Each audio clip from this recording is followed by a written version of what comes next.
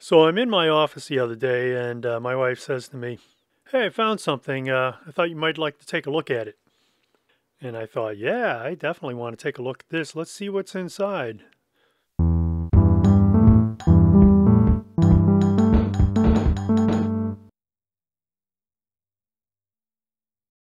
Well, obviously it's a photo CD, but curious as to what photos are inside of it. I never wrote anything down on it, so being one of the few people who still has a CD drive, let's pop it in and take a look at it. So you probably can tell from the CD that this is was done at Target, and you can also see the date on it, 2009. And apparently a piece of hair, but I think that's pet hair. Okay, so this is the Kodak CD viewer, and you can see Target's little symbol in the lower right corner. I can tell right away that this was taken with an Agfa optima-parat. So there's the point. This is all in Pittsburgh. Oh, there's my home. There's the U.S. Steel building. There's the sky. There's the U.S. Steel building again. There's some trees, and there's more sky. Here is PPG Plaza. One of the stories about PPG Plaza is when you're there, you can take as many photos as you want, but you cannot turn the camera upward to take a picture of the buildings. It's really weird. It's some corporate weird thing, so I just go across the street and take it from a public street. They have no control over that. This is near the courthouse, I believe. Old building. Yeah, there's the state flag of Pennsylvania. And these are just some street scenes. So you can see that I took some of these horizontally and some vertically. This is Gateway Center. And these are some trees right at the base of the Fort Pitt Bridge.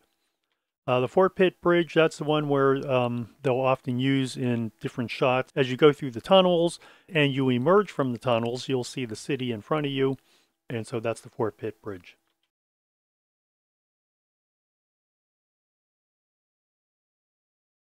This is along Fort Duquesne Boulevard. Wow, some of these I did not refocus the lens. That's pretty obvious. That's Mount Washington. Out of focus. And this is an old cemetery that they have downtown. Very old. Wiener World, I believe that just closed. And these are just some various street scenes. I should actually take a closer look at this. This is over near Gateway Center again. This is a small restaurant. So when you focus this camera correctly, it's actually pretty good. I obviously wasn't paying attention. Oh, there's my dog down on the bottom. And up top. That was taken from underneath an umbrella. That apparently is Barker's place. I don't know what was going on, why I wasn't focusing the lens. I usually do before each shot. Oh, the one on the right is the Heinz History Center. This was obviously taken in the fall, because you can tell by all the fall foliage. There's Station Square. And some more flowers and such downtown. Man, learn to focus. There's a bunch of leaves that had fallen. Either I wasn't focusing or I wasn't paying attention, or I misjudged focus, but some of these I clearly was way, way off. Okay, this is the William Penn Hotel. The shot on the bottom. Sort of a cool building. And to the left is the U.S. Steel building. I could do a little bit of work there. That is Pittsburgh on a cloudy day, and that's the point. You can tell it's approaching Christmas when I took this shot because of the... let's go back. So you can tell it's approaching Pittsburgh when I took this shot because of the little pointy thing that's where the three rivers converge. Actually, they don't really converge. What happens is You have the Allegheny River on the left, you have the Monongahela River on the right, and they converge to form the Ohio River. And so at the point, it looks like they're putting up a small Christmas tree display. Okay, yeah, this is somewhere downtown Pittsburgh. Sort of cool, actually. The leaves, they are in pretty nice focus here. This camera is fitted with the Solinar lens, which is a Tessar type. And they're the leaves filling up my gutters.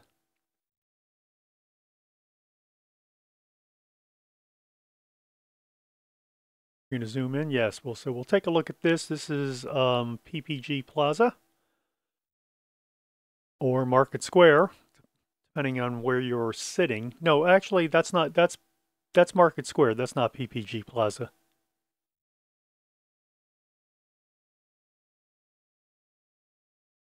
And just, I guess, going through this CD. Oh, here we are. So this is the base of the U.S. Steel building. I think UPMC, University of Pittsburgh Medical Center, was renting it or paid the naming rights for it.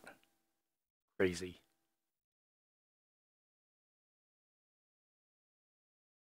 Yeah, and so this was Gateway Plaza. KDK TV, I believe, is in that building.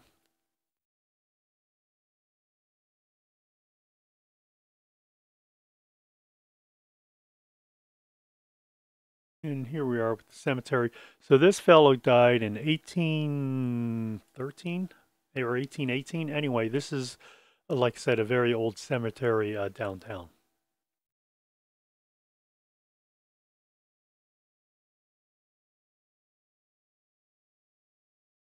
And here are a whole bunch of pigeons. Like many cities, far too many pigeons.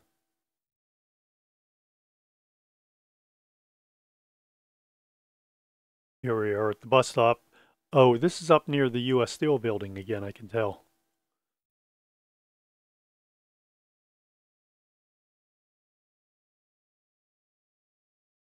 And these are just scenes from around town. So what I was trying to do with this photo on the bottom, I thought I'd take an interesting photo of the city out of focus with my umbrella in it. I don't know if I succeeded. Sometimes you take photos, and sometimes they work, and sometimes they don't.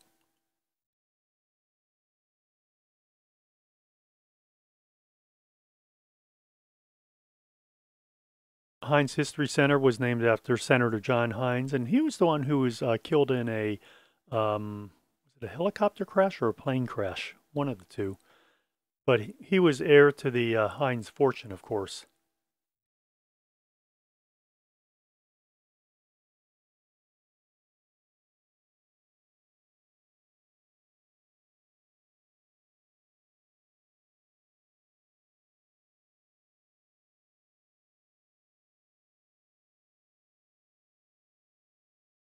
Oh, these trees are in my front yard because there's that basketball hoop.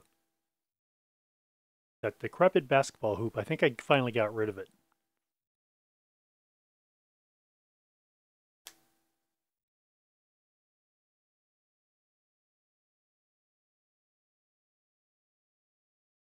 So one of the interesting things you can always do is take a photo, either place yourself against the wall and take a photo and see what part is in focus. Yeah, I badly miss focus on a lot of these shots. This is the walkway that's down by the river. This is on the Allegheny side.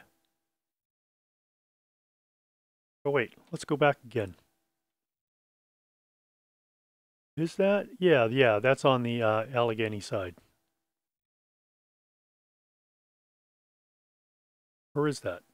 You know, sometimes I forget. Anyway, there's the photo CD of photos that I took back in 2009 of of just walking around Pittsburgh and such.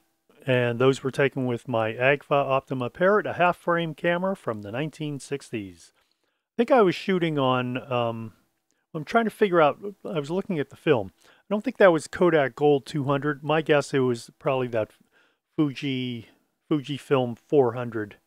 No, it wouldn't have been. It would have been a Kodak Gold 200 because I believe the ASA range of that camera tops out at 200, so it would have been a 200 speed film.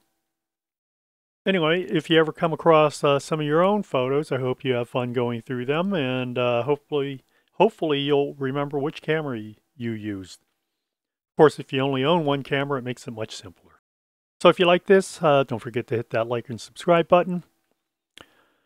And if you'd like to drop me a note, you could do so at contact@camera-talk.net.